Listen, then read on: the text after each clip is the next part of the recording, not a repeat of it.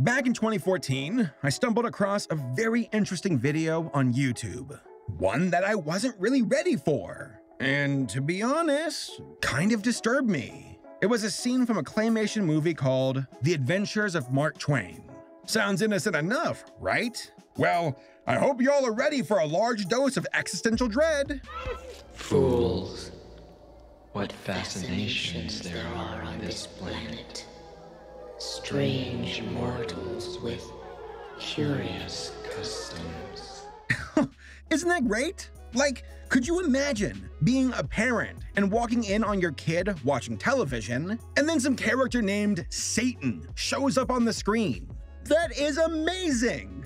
I would be a very bad parent. How annoying that sound is. Needless to say, this scene left quite the impression on me. And, as of late, a bunch of other people too. I've recently been getting a lot of requests asking me to look into this film. Funny enough, I spoke about this scene briefly in a video of mine back in 2015, but it was specifically the Satan part. The movie the scene is from has a lot more to it, and it's very unique.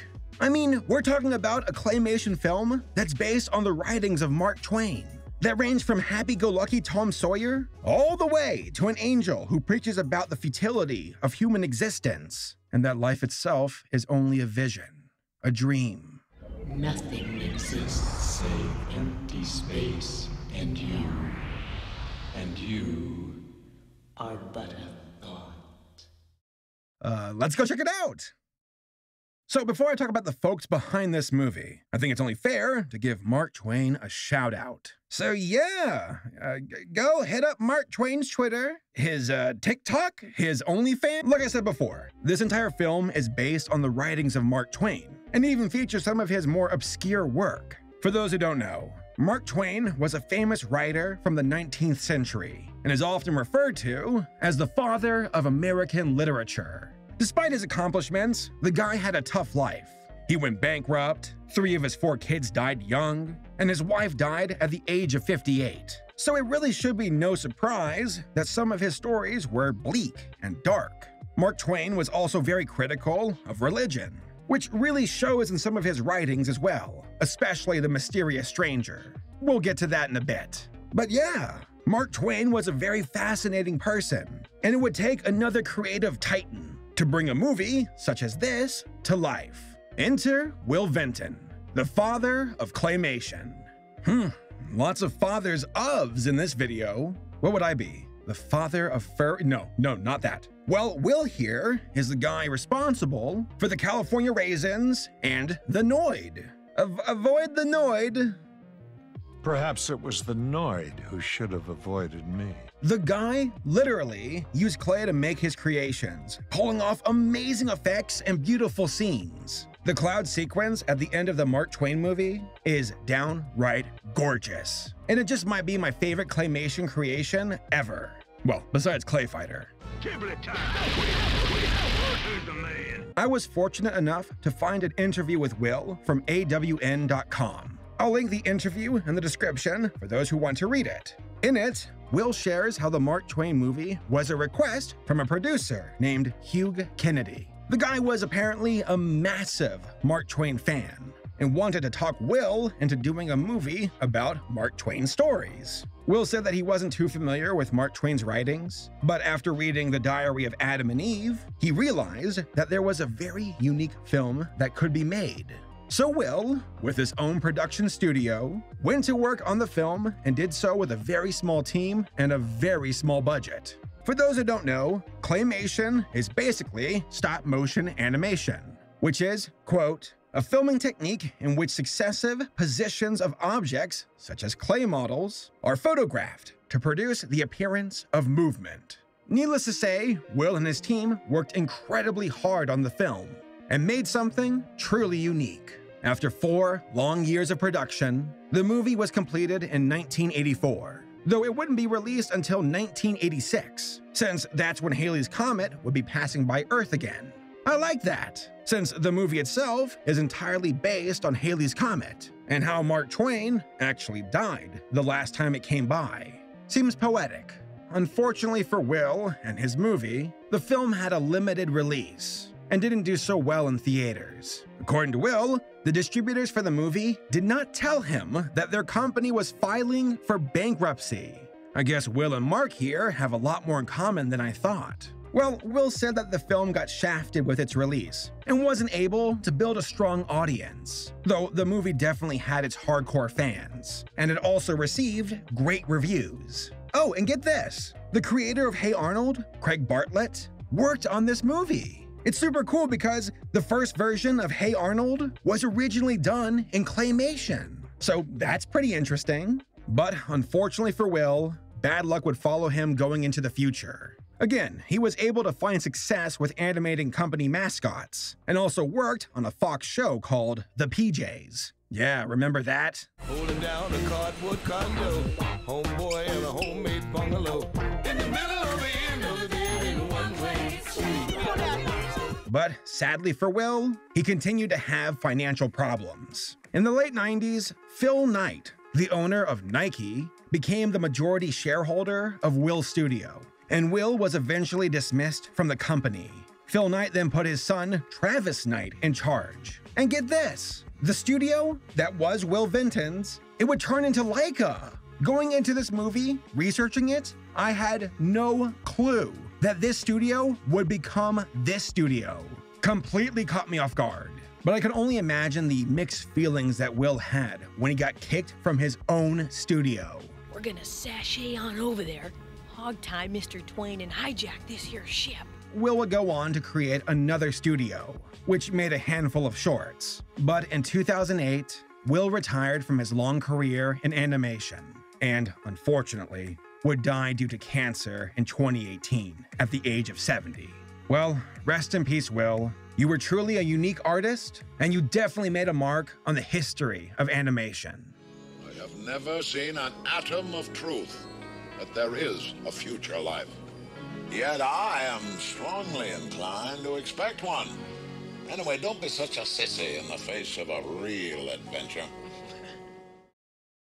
All right, so what's this movie about? Like I said before, this film is based on multiple stories from Mark Twain and his characters. I guess you could call it the Mark Twain Expanded Universe. Yeah, eat that, Marvel. The film starts off with a scrolling text telling us about Mark and his actual comments about Halley's Comet. How, quote, "The Almighty has said no doubt, now there are these two unaccountable freaks. They came in together, they must go out together." So the story itself centers around Mark Twain and his pursuit of the comet. He pilots this flying dirigible, like it's almost like imagine a steamboat, but in the air. That's what it was. Before he takes off though, you've got Tom Sawyer, Huck Finn, and Becky Thatcher who sneak on board. So already, off the bat, we're getting that meta nature coming in. It's even funny because when the kids are like, "Oh, sorry, Mr. Twain, we did not know," Mark Twain is like, "Ah, yes, Tom Sawyer, Huck Finn, you rascal, and Becky Thatcher, my dear, how are you?" And the kids are all like, "How does he know us?" Boys, Tom, Huck, Mark Twain! and Becky Thatcher. How do you know our name? Hello, my angelfish. As the ship takes off, we see this mysterious figure walking around in the shadows. That will come into play here later on in the film. So throughout the movie, these three kids are told stories from Mark Twain. Sometimes the stories are told by Mark Twain saying, "Here's a book, take a look." And other moments, there's a room that loads up the books. It's kind of like, I would say, a holodeck from Star Trek. That's exactly what it is actually, where it loads up the story. Look! That was close. I don't ever want to meet that guy again. The first story the kids visit is The Celebrated Jumping Frog, which to me, personally, I thought that was fine. It wasn't anything super exciting. It wasn't anything that was terrible. It was just a nice, average story to get things moving along. I do like how these guys, when they move their mouth, you don't see their mouth, it's their mustache instead. That's cool. That's a nice touch. So between each story, we see the ship continue its voyage towards Halley's Comet. We also get a bunch of quotes from Mark Twain, which, by the way, are actual quotes from Mark Twain. No doubt the Almighty has said, here goes those two unaccountable freaks. They came in together, they must go out together. The next big story we jump into is The Diaries of Adam and Eve, which is, in my opinion, the slowest part of the movie. I'm not saying that it's bad. It's not. It's that it drags a bit. There are moments where I feel like it's slow. The pace is kind of just not really keeping me interested compared to other parts in the film. That being said, it's interesting seeing this movie's interpretation of the days of creation and going off of Mark Twain's writings, where you got like God who's like, oops, I made a mistake. Didn't mean to do that. Oops. What am I doing? There. Okay.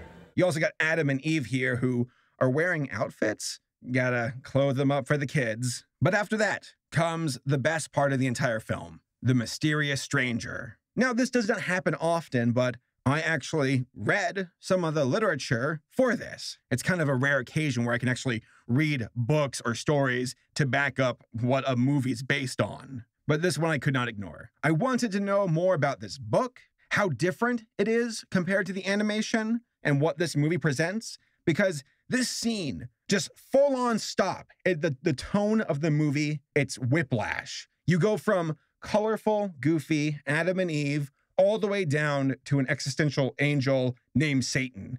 That's a 180 if I've ever seen one. So I read some of the book. I read the first 50 pages, and there are already differences between the movie and the book. First off, the book is about these three kids in Austria. It's back, I believe, during the 18th century, I believe.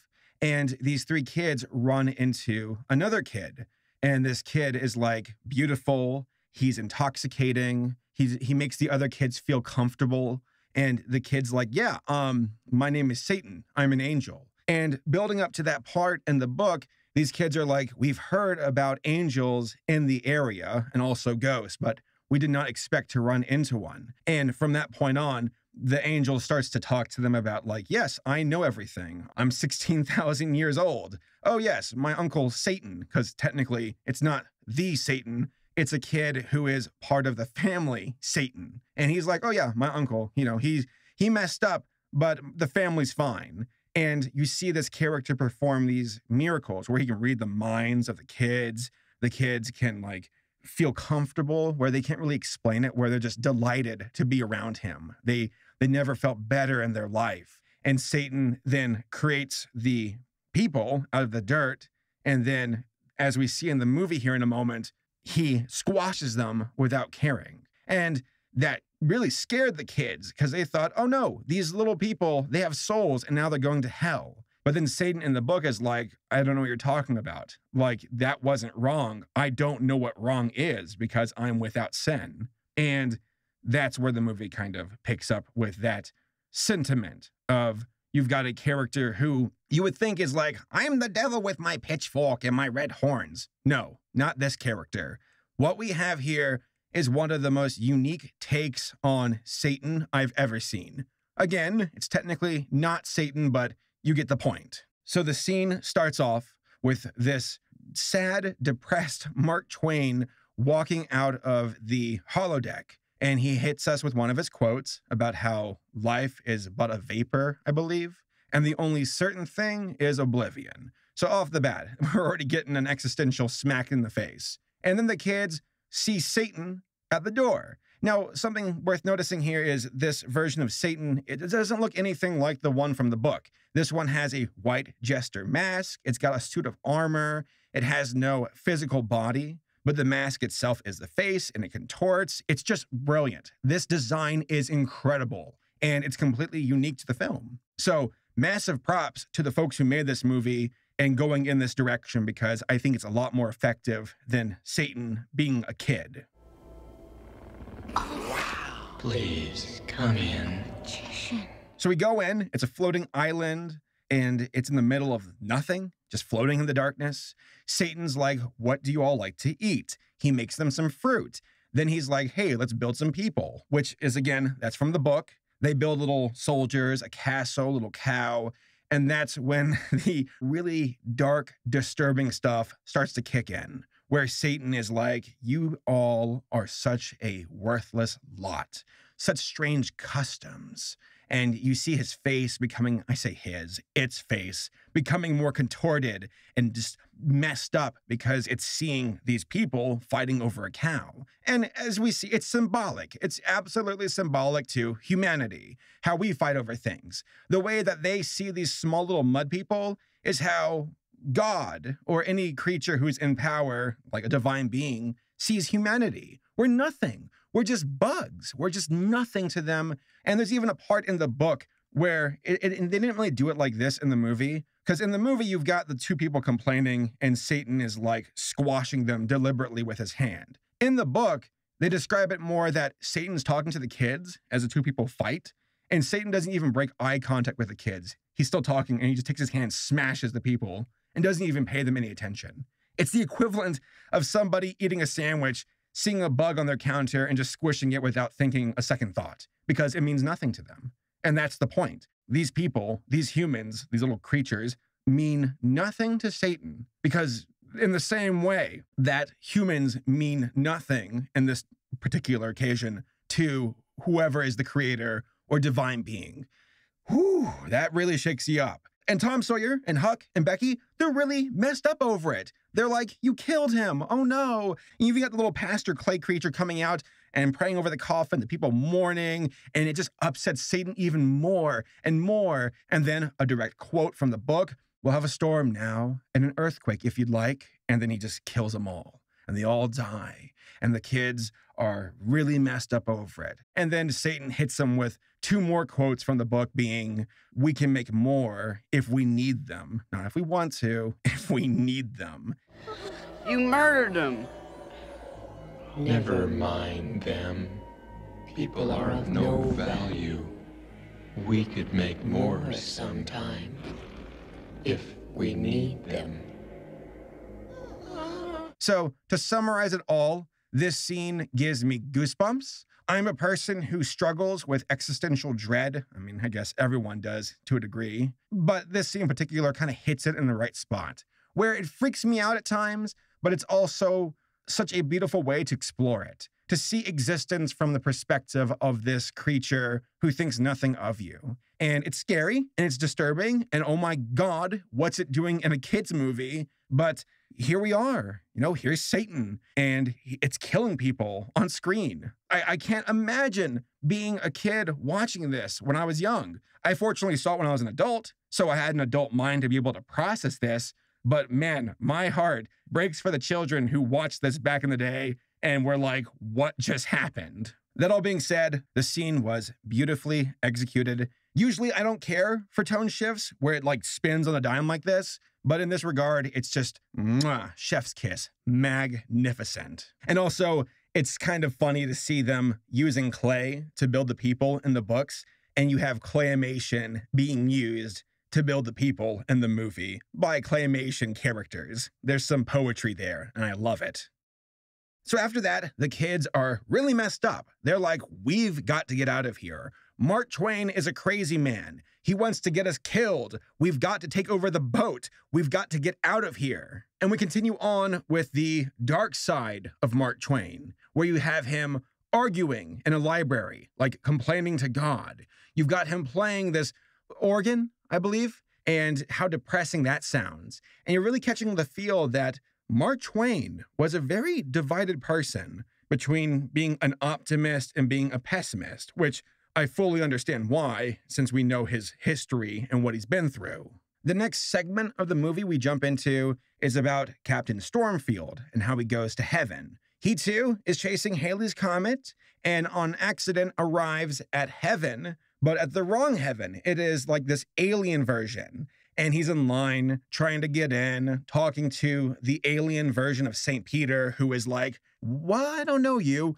I don't know San Francisco. What's California? Whatever, go on in. And as he went in, he's like, where's my hymn book? Where's my Bible? And they're like, what are you talking about? Just go in. And when he goes in, he sees a bunch of aliens like making out. You got one wearing a shirt that said, let's grok, which is like, come on.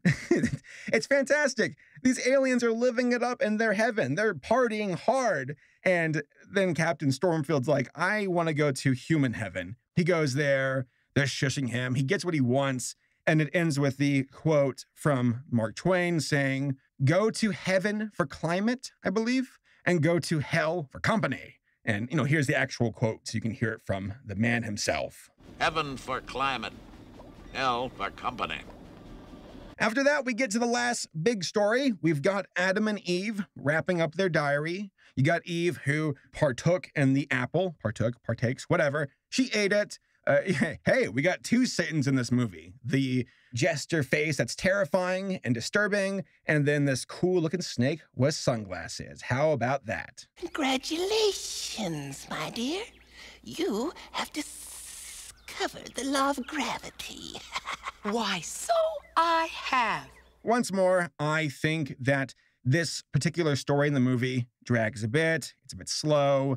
I think it's charming that you see how Adam and Eve, who are new humans, are trying to understand the world, trying to wrap their minds around each other, children, raising a family, understanding the sin they committed with the tree of knowledge, how they were kicked out of Eden, and how they rolled with the punches and started a family. Which, by the way, look at the family. You got all these cute kids. And for those who don't know, Cain and Abel were the first two children that were born, biblically speaking, from Adam and Eve. And those are the two who would go on where I believe Cain killed Abel. So Cain's like the evil one in the family. Look how the movie has Cain. He's a biker. Look at this guy. I love it. This movie and how it wants to interpret characters from Mark Twain's writings, from the Bible, all the way down to Satan. It is magnificent. I love it. So we get to the final part of our movie where you have the steamboat taking off after Halley's Comet. The kids talk about how they're like, we don't want to die. Mark Twain's like, what are you talking about? You're not going to die. And then we come face to face with Omega Twain. Dun, dun, dun.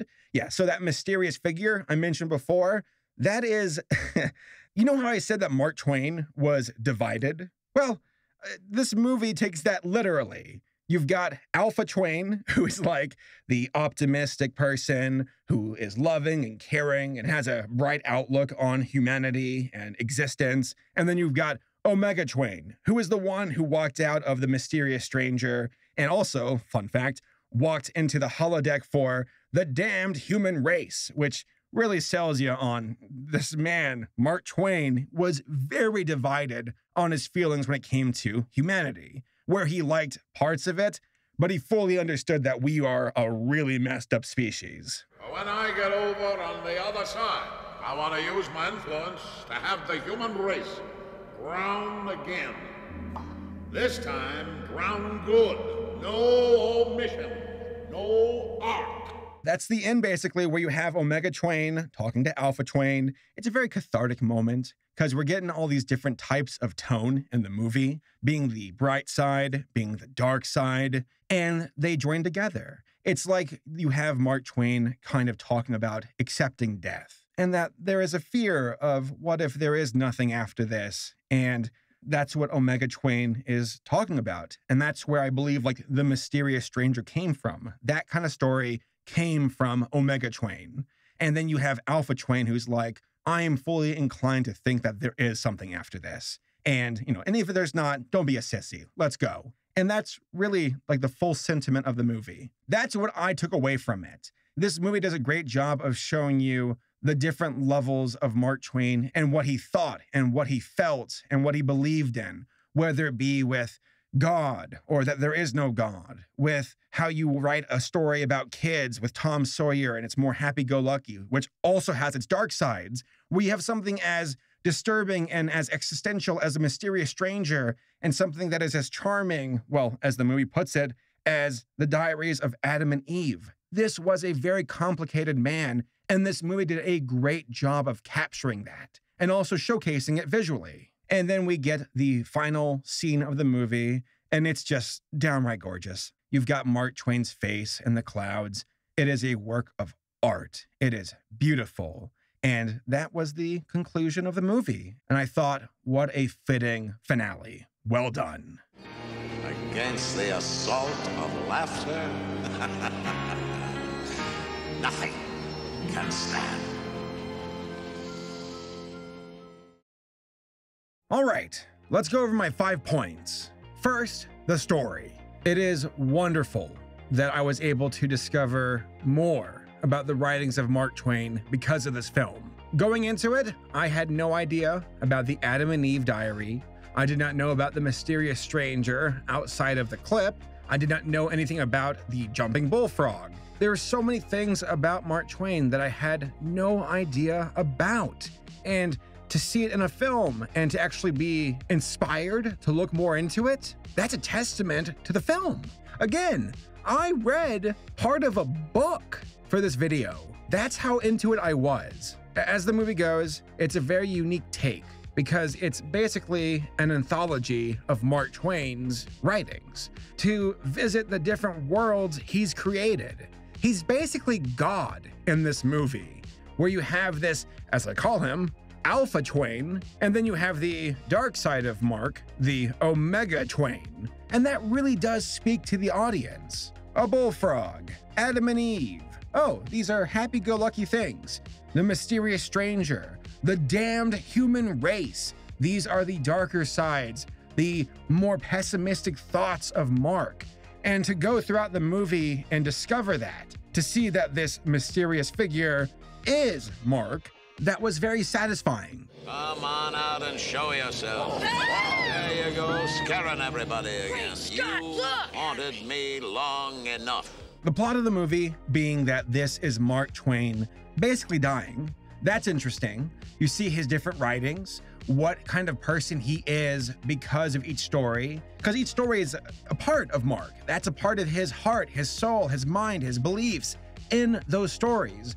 Even the main characters of Huck and Tom and Becky represent that. They were surprised to see the mysterious stranger and that kind of dark side of Mark being creations of Mark themselves. And the kids themselves, they don't really have any huge arcs. They go on the boat because they're seeking adventure. They want to make a name for themselves. They get in over their heads, and their entire role is for us, the audience, to walk in their shoes and go around the insane world that is Mark Twain and his writings. Mark Twain himself, though, you see the polar opposites, and when they share quotes, you got like Alpha Twain with his optimistic quotes, his more lighthearted stuff. And then you got Omega Twain with his more existential dread thoughts of religion. What is existence at all? So I catch both of those in the movie and I love it. And it all coalesces at the end with Alpha Twain and Omega Twain fusing into Super Saiyan Twain. Fusion! Ha! Yes, you're doing it. Stay with it. Next, there's the voice acting. So the kids themselves, they were fine. They did their jobs. Nothing that knocked my socks off, but it was of satisfaction. But you've got James Whitmore, and he knocked it out of the park. James himself is an actor with an illustrious career. He was in Planet of the Apes. He has a fantastic voice. When I hear him talk in the movie, it's like, you could have fooled me. You sound like, as I would imagine, Mark Twain would sound like. Fun fact, we don't know what he sounds like because he never recorded his voice. But as far as James Whitmore and his performance, I thought it was just magnificent. He nailed it. Shucks, I could write a better story than that. Tom. That's what I said myself when I heard it. It was a big success, all the same. I became a writer. I haven't worked a day since. Oh, and by the way, another fun fact, for Satan's voice, you have a guy's voice, which I believe is Will Vinton, and also a girl's voice recording the same lines and combined. And that was the voice of Satan. Will said that he wanted the voice to sound more androgynous. Now in the book, again, it's different, but for the movie, as far as how Will and his team wanted to interpret this scene, fantastic. And I love that this sequence is once more in a kids movie that was rated G. Even the folks who made it were like, should this be rated G? I think it should be PG. And the distributors are like, shut up, just go, release it, who cares? How do you learn to do that? I didn't learn it at all. It comes naturally to me, like other curious things. Next, there's the dialogue. I like that the kids, for Tom and Huck and Becky, they seem so innocent. They really are just these empty-headed protagonists who, they're yearning for adventure, but they really are just there to observe and learn and see what Mark Twain and his magical airship has to offer. You go to the jumping bullfrog, you go to Satan, and you get a good vibe of the exchange of these characters talking to the other fictional characters and sharing their thoughts. It was fine, good dialogue. But the best part of all was just Mark Twain and how they directly use quotes from Mark Twain in this movie. I think it adds a lot to the film, goes to show you that the folks who made this movie understood Mark and how they wanted to roll him out in their animated movie. So me and Huck was thinking we should set her down and let Becky off. Things are liable to get pretty rough. There is nothing comparable to the endurance of a woman. But this is different, Mr. Twain. Editing. It was fine. Good sound effects, wonderful music, and not to brag too much on the mysterious stranger, but the music and sounds they use for that scene complements it so much. Very well mixed, very well done. Oh, by the way, it's worth mentioning, there is a rumor that the Satan sequence was banned from television. Guess what? That is not true. Will Vinson is on record saying that's false. So yeah, I suppose that was just some kind of rumor. Hold on there, keep that manuscript. Won't be published for years yet. And finally, we have the animation. What can I say? It's magnificent. You got an animated feature film from the father of claymation. What else could you want? It is incredible seeing all the hard work they put into this movie and how they move the characters, how they designed them with Huck and Tom and Becky. You've got the mysterious stranger, where they decided, we'll try something different here. We're not going to make it seem like a kid from the book. We're going to try something of our own. And that was incredibly effective. Actually, I think it elevates it even more. There's definitely a creative touch to all of the scenes as far as the setting goes. Everything just completely slams, and it's such a unique experience. Hang on! Okay.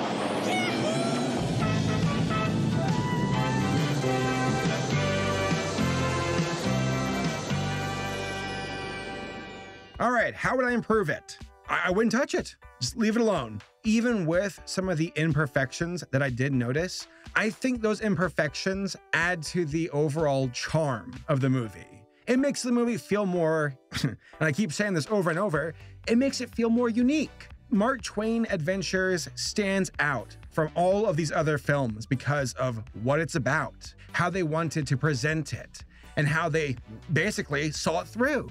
I can't really think of another movie that comes close to this. A claymation anthology that is truly one of a kind. So even though the Adam and Eve scene drags to me a bit, I say leave it in. It's fine, it's forgivable, and if anything, it only adds to the overall experience. What's a classic? Something everybody wants to have read, but nobody wants to read. In conclusion, The Adventures of Mark Twain is an incredibly unique film, with its story, its visuals, and its origin. Real talk, I am so glad that more people are watching these clips on YouTube and are asking themselves, what's this from?